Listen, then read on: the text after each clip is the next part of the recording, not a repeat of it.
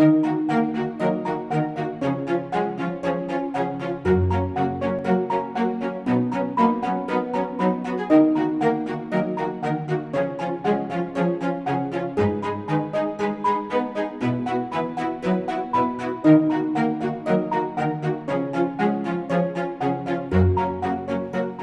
to another episode of The Catholic Novel.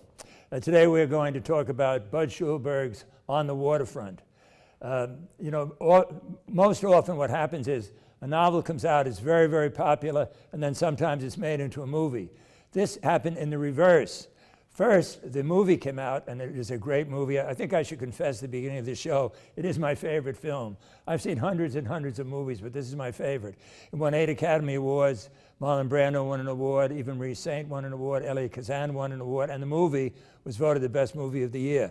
So Budd Schulberg then wrote a novel, basically the same story as the movie, except in the movie the main character is Terry Malloy, played by Marlon Brando. In the novel, the main character is the priest, Father Barry, who was played by Carl Malden in the film. Now, Budd Schulberg was Jewish, and he learned about the Catholic social teaching from Father Budd Schulberg, who was part of the labor school over at Xavier High School, Father Budd Schulberg and Father Phil Carey. Now, I feel personally connected because I went to Xavier High School, and I remember both of those priests.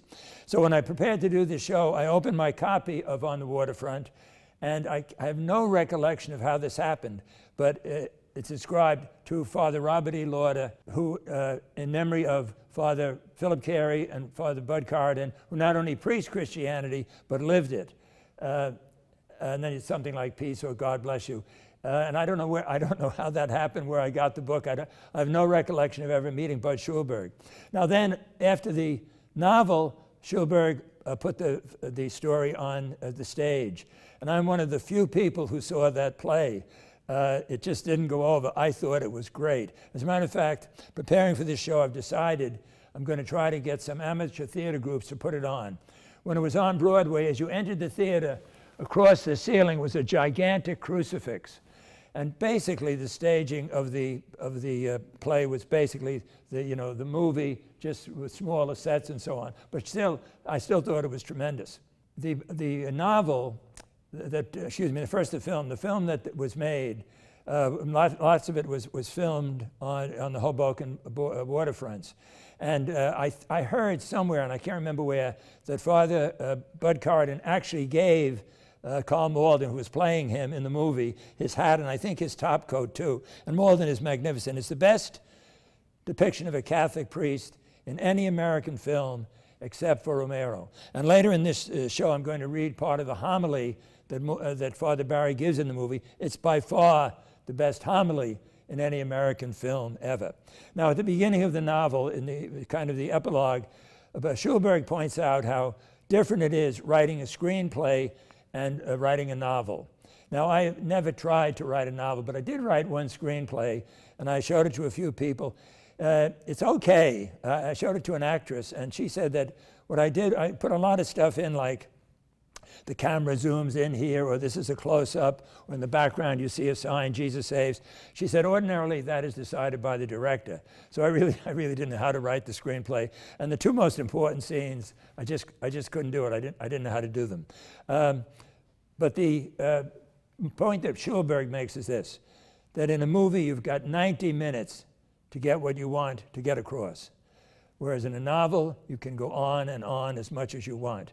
So when I read later from this homily, I'm going to read as it was given in the movie. Because if I use the book, I'd have to read 3, 4, or 5 pages, okay? In the movie, the person who's been murdered is called K.O. Dugan. In the novel, he's called Runty Nolan. Why Budd Schulberg changed the names, I don't know at all, okay? I've had that experience with a couple of films. For some reason, they use a different name. The homily that Malden gave, the situation is somebody has been murdered on the waterfront. And Father Barry had promised that man, K.O. Dugan, that if he was ready to turn evidence against the waterfront racketeers, and even if he was murdered, Father Barry would continue the battle against the racketeers. So he starts the homily by saying, I came down here to keep a promise.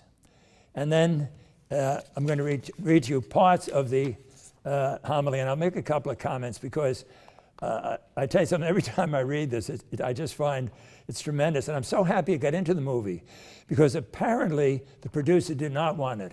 He wanted to cut it. But Elia Kazan insisted on it being there. And it's a good thing he did because it is the theme. The whole theme of the movie is the crucifixion.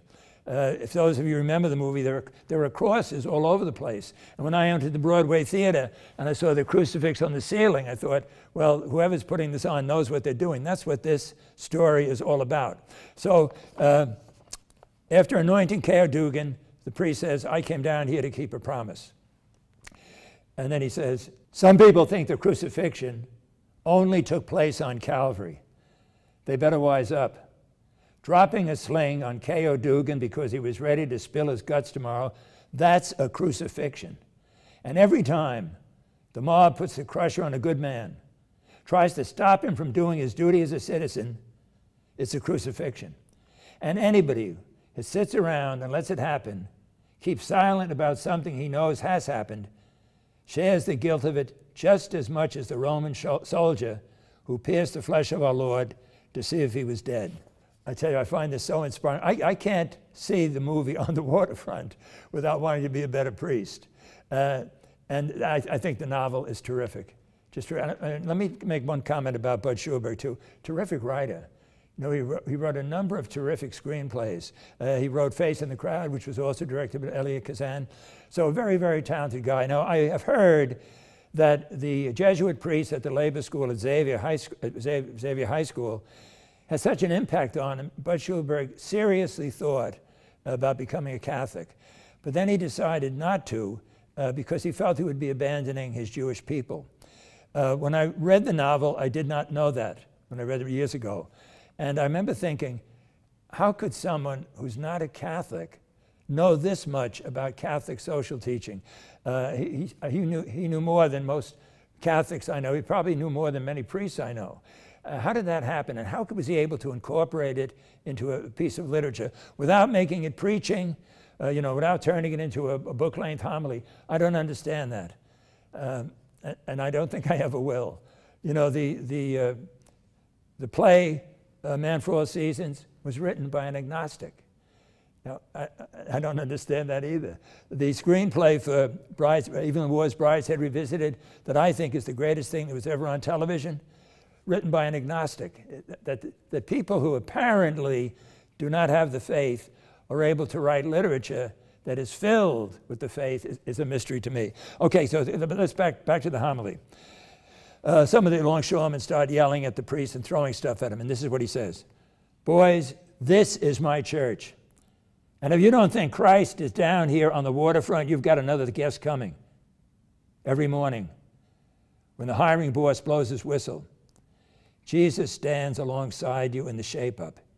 He sees why some of you get picked and some of you get passed over.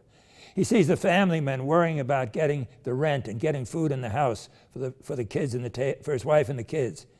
He sees you selling your souls to the mob for a day's pay. That's filmed very well, but it also comes across very strong in the novel. And he, as I said, I'm not reading it from the novel, I'm reading it from the screenplay.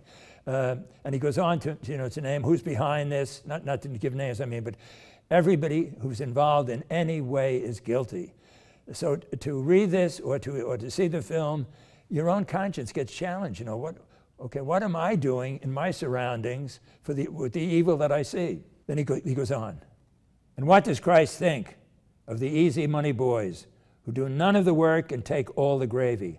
And how does he feel about the fellows who wear $150 suits and diamond rings on your union dues and your kickback money? And how does he, who spoke up without fear against every evil, feel about your silence? You want to know what's wrong with the waterfront? It's the love of a lousy buck. It's making the love of a lousy buck, the cushy job, more important than the love of man. It's forgetting that every fellow down here is your brother in Christ. Remember, Christ is always with you. Christ is in the shape-up. He's in the hatch. He's kneeling here, right next to Dugan.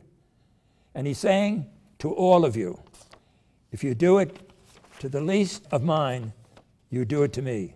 The only reaction to that is, wow, okay? So the play on Waterfront, I'm going to try to get some amateur group to do it. It would not be a difficult play to stage because the sets are relatively simple. I've had some success promoting some of the things we've talked about in this series. For example, I got 2 amateur groups to put on Graham Greene's The Potting Shed, and I may be getting, at this time, I may be getting a professional group to do it. So, you know, when you think of all the plays that amateur groups do over and over again, I mean, we've all seen 12 Angry Men. I think there's one now, 12 Angry People, 6 Men and 6 Women. And it's I'm not mocking it, please don't misunderstand me. But this, I don't think anybody saw this play except me and about 100 other people in the Broadway show. And I think it can't miss. Okay, so I'm going to try to do that. In the series of Catholic novels we've done and that we're going to do, often there's a priest playing a key role. The role of Father Barry, as written by Schulberg, is terrific. And that's another thing, that Budd Schulberg, who was not a Catholic, was able to appreciate the role of a priest. Apparently he got very close to Father Carden, and they spent many hours together, and Father Carden really did educate him in terms of the church's social teaching. By the way, the homily in the movie is based on a talk, a communion breakfast talk that Father Carden gave. So he gave, I don't know whether he probably gave the talk to Budd Schulberg, who then worked it into the plot, okay? You know, I'm trying to think now who said this. I think it was Father Carden and maybe Carl Malden, but somebody said the set making the movie was very different. Everybody seemed to have a sense that they're involved in something special. Now, I don't remember whether they used the word God or not, but I think they used the word presence, that there was a presence on the set different than other movies they had made. Now, I don't want to start claiming there was a miracle, but I will say this: every artist in the film hits their peak. Brando was never better. Even Reese Saint was never better. Carl Malden was never better. Rod Steiger was never better. Lee J. Cobb was never better. That's pretty good. And Leonard Bernstein did the music, excuse me, and it all comes together. So I'm guessing, of course I don't know who's watching this show, but I'm guessing that not many people even know there's a novel on the waterfront. But I can tell you this, I really believe that you will love it. It deals with the heart of the mystery of Christ being present to us. It's very readable. You can tell you're dealing with a first-class writer. So think about it. If you saw the movie, you'll like the book. If you didn't see the movie, you'll still like the book. So take a look at Budd Schulberg's On the Waterfront.